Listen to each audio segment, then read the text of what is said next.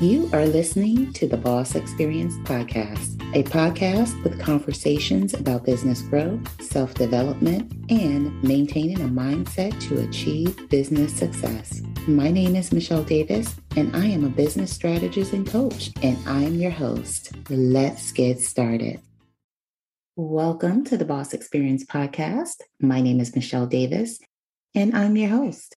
So I'm just sharing a little bit of bonus content in the form of an interview that I had with Krisy Brownlow from the Everything and Nothing podcast.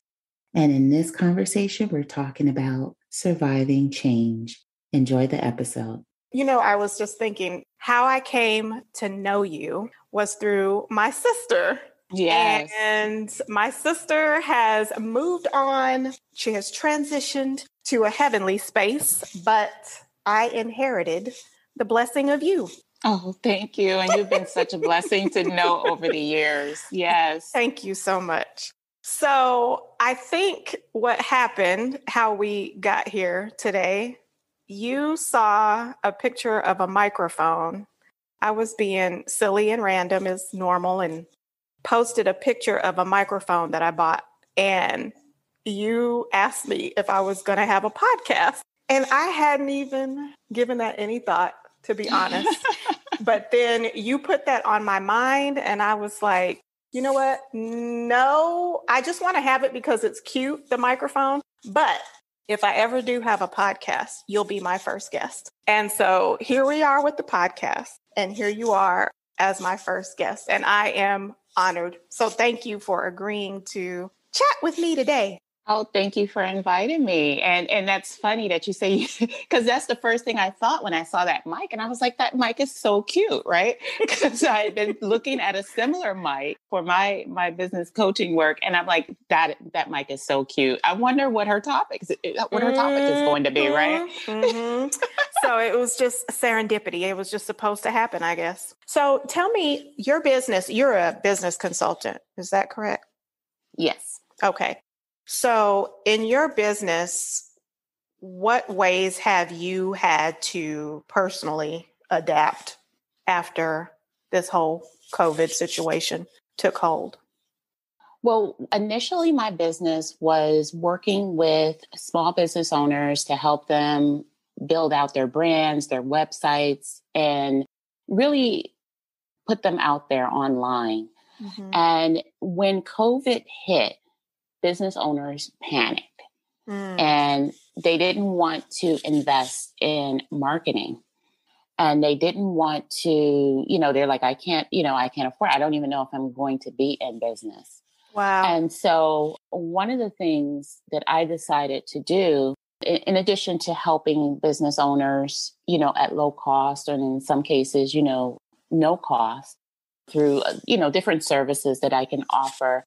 But also, I've been also delivering more content online to help people. But the biggest pivot I made was looking at how many people how many people lost their jobs and how many people are finally kind of looking at that dream of owning their own business that's kind of been shelved. Mm-hmm. So they've kind of put it on the shelf because they've been, in their mind, maybe they're too busy. Now they're thinking I'm too old or because it's been on the shelf so long, my dream has dust on it. Right. And so, right. Yeah. So what I've done is I launched essentially Phenomenal Boss Academy is what it's called. Okay. And Phenomenal Boss Academy will help people that have felt undervalued as employees or undervalued in life or feeling like they need, to dust off that dream and now evolve to being a passionate business owner. So I'm really big on, through this academy with teaching people how to tap into what they're passionate about, tap into their own skills and expertise and how to build a business around it. Because so often, even in the past, even before COVID, I would see a lot of business owners, they want to build a business around what's profitable, right, and what's trending. And my sole focus in Phenomenal Boss Academy is to help people pivot from, losing their job and creating a second stream of income and finally starting their dream business, but it's going to be based on what you're passionate about. It's going to be based on your skills and your expertise. And also, people forget that they have so many ideas and business ideas within them. Because we work so long as employees, we forget that we are like our own entity. Mm-hmm.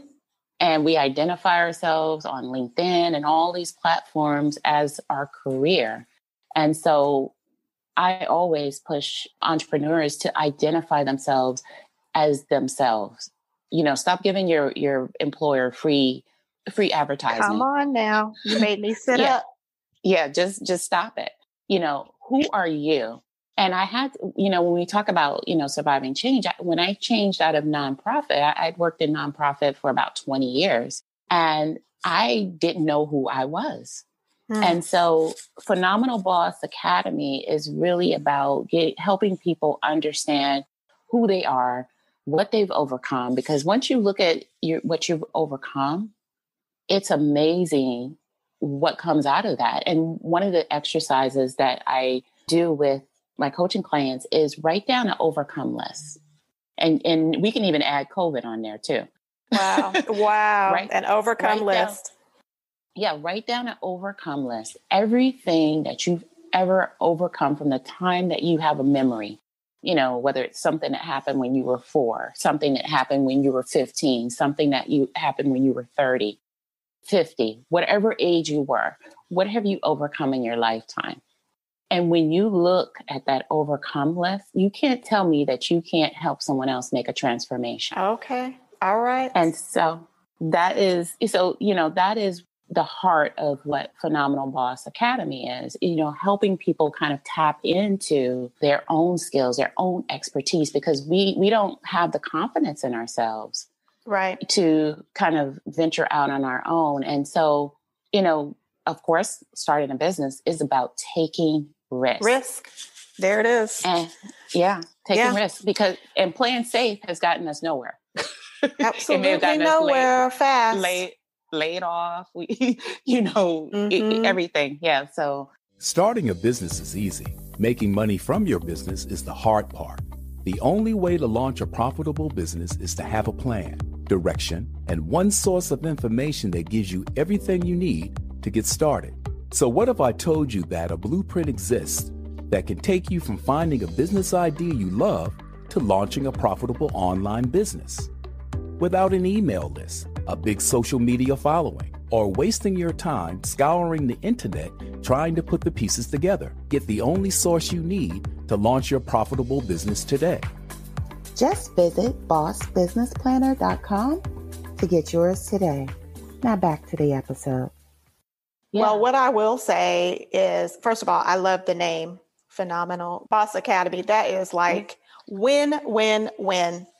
And I was just thinking that COVID I've thought of it oftentimes as a blessing in disguise, because going back to your point about people in the business that they've been in for such a long time, sometimes we get complacent, we get comfortable, we put our dreams on the shelf or on the back burner.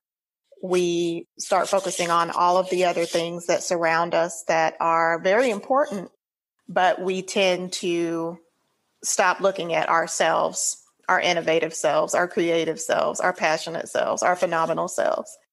And when COVID hit and a lot of people either had to start working from home or they lost their job altogether, it kind of forced you to take another look, take a new look, and maybe go back to the things that you can do or that you dreamed of doing, but you put them aside because for whatever reason, you didn't have time, you didn't believe in yourself, you didn't have the confidence, whatever.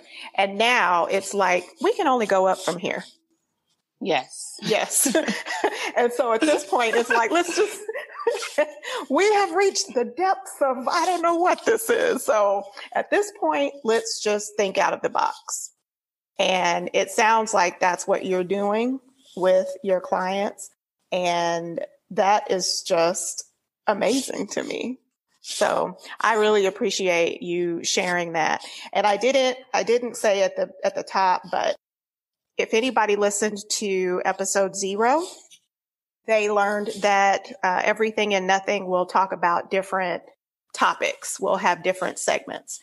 And so this segment is about the journey. I call it the journey because we're discussing a compelling story of life or the different stories of life that impact us. And I think the story of COVID has impacted the world. And so this has been remarkable just to hear you talk about the ways that you can help people pivot, as you said, pivot from being stagnant or from going backward to moving in a brand new direction. Absolutely. So let's talk about you. Let's just pivot. Let's just pivot. I like that word. We're going to pivot to you. So, love it. Yes. So you are a single mom. Yes. Okay. And what are the things that you have a daughter. I just know that. Yes. So what are the things that you and your daughter enjoy doing together? Interestingly enough, we have developed this like routine of, we always have dinner together. Even before COVID, we would always have dinner together.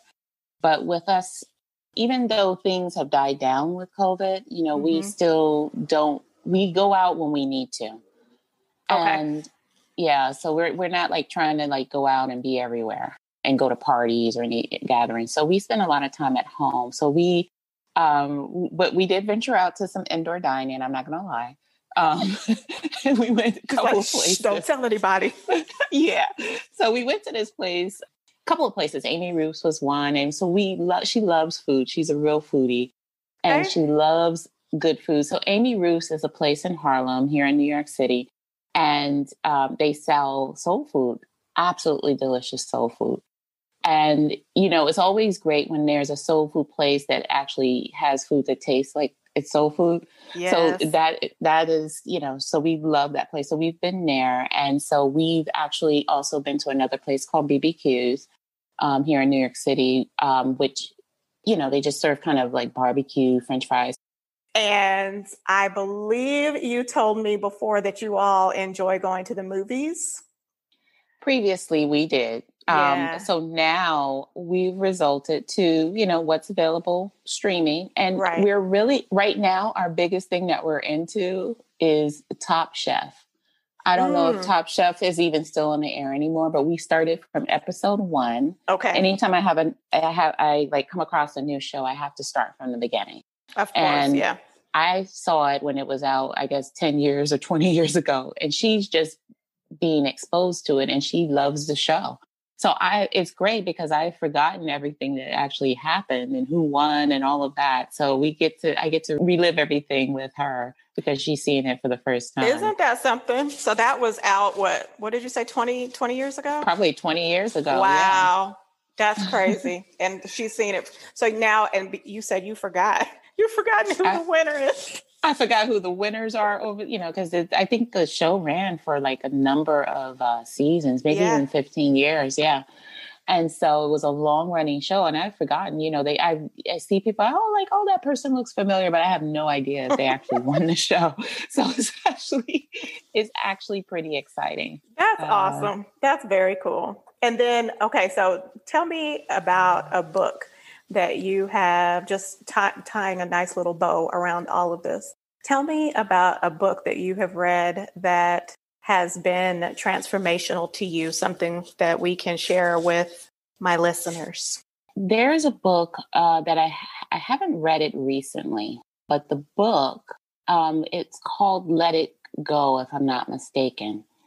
And this was a random book that I still have, and I refuse to get rid of it. You refuse to let it go.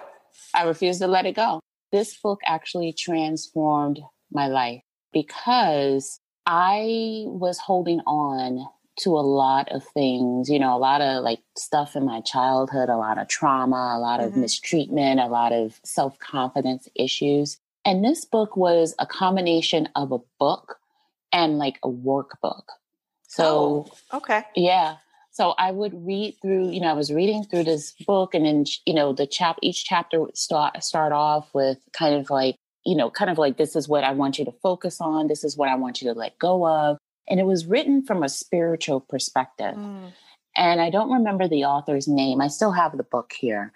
After the interview, I'll screenshot it and send it to you. But the author is like a priestess of something, and I remember getting this book kind of randomly. You ever been in the store and like this book is like, calling out to you? Not literally, I ain't crazy. Yeah, it speaks to you. Yeah. You said I'm not crazy. No, but it does. It speaks to you. It's kind of like jumping off the shelf. Right. And that was what this book did. It was like a random book. I don't even think it was like a best-selling book. And it was like in a small little cramped up bookstore. But out of all the books in there, I saw this book, I picked it up, and it transformed my life, because this book took me from like, what are the most painful points of your life? What's holding you back from, loving yourself? What's holding you back from, kind of living, living happily. Yeah. Living happily. That was, how can we get you to let go of all this baggage, that you're walking around with, whether it's, how you've been hurt, as a kid, or how you've been hurt as an adult or in a relationship, or how you've been dragged through the mud, or, what is it that you're holding on to? Because once you get that stuff out and you confess it and you get it on paper, let's let that stuff go. Let it go. God had a greater plan for you than to walk around with all this baggage dragging you down and prevent and like blocking your happiness. And so I actually picked up that book recently because I think it's important as we go through life and as we go through our own transformations that we don't forget that, what we've been through. We don't forget like how we, came to make our transformations, and that we reflect on all of those things, not to bring it up in our minds as something that needs to block us, but it's things that we've overcome. And it's just like that overcome list. I was just about to say that. It goes back to the overcome list. Right. It's things that we've overcome. And, we need to get in tune with that. We're scared to talk about what we've overcome. True. And yeah, we're scared, we're ashamed, and we are, we hold back. We want to pretend like that part of our lives didn't happen, but yet that the very thing we're pretending didn't happen is actually taking over how we think, how we, handle, act in relationships, all of our, if, are we insecure? Are we confident? Everything that we've overcome actually dictates how we walk through life. It's just whether we choose to acknowledge it and put it on paper and see it and embrace it instead of saying, being ashamed of it. Well, that book sounds amazing. I'm definitely going to look for it and then share it. Yes. So that other people can benefit from it. So as we start to close, I want to give you the last word. And one of the things I was thinking about in visiting with you, of course, I think about my sister. And one of her sayings, I don't know if you ever heard her say it, but she used to say it to me all the time. And it was probably because I was being dramatic about something. And she would always just say, dig deep. Dig deep. You can do this. Because I would call her, which is, oh my God, this happened. And oh my God, I can't believe it. Dig deep, Krisy. And so as the last word, I want you to just share some advice for ways that people can dig deeper and overcome whatever challenge they're going through at this time. Absolutely. And yes, Deborah was known for, she had a couple of phrases, dig deep and piss poor. Piss poor. Yes. So I remember, she told me to dig deep because I would, call and talk to her about my, everything that was happening in my marriage and blah, blah, blah. And, and she didn't judge me, and she, totally gave me sound advice. And so, with that being said, And we have to take and remember and embrace people that have been in our lives, even if it was for a moment in a season, and kind of remember, what they taught us. But one of the things that I would say in terms of having the last word is for people to dig deep into themselves and really take the time to discover who they are and what they really want. And I'm not talking about in generalities. Be specific about who you are, what you want out of life, and actually claim it. One of the big things that I've been doing recently is, affirmations, writing my own affirmations, because it's helped me actually stay sane. Yes. Yes, I understand. Yeah. I do them too. Yep. They're very important. Yes. And so I do a reflection. And so dig deep, find an affirmation and kind of reflect out on what that affirmation means to you. Get in tune with who you are, because you are not the title that your employer has given you. You are not this unseen person that has no value or voice. You are a beautiful human being, and you just need to discover it, own it, and claim it. And dig deep. Dig deep. Absolutely. Yes, indeed. That is the last word. Dig deep. I found her a mug that said dig deep, and you would have thought I had hung the moon. She was like, nobody touch my mug. It's my saying. So I hope you enjoyed that piece of bonus content. And if you've ever survived change, it can be really, really rough. But always remember, you have what it takes to overcome whatever it is already inside of you. So tune in for the next episode of the Boss Experience Podcast. See you soon. And thanks for tuning in. Business success requires planning, strategy, and a whole lot of confidence. You have to believe success is possible for you.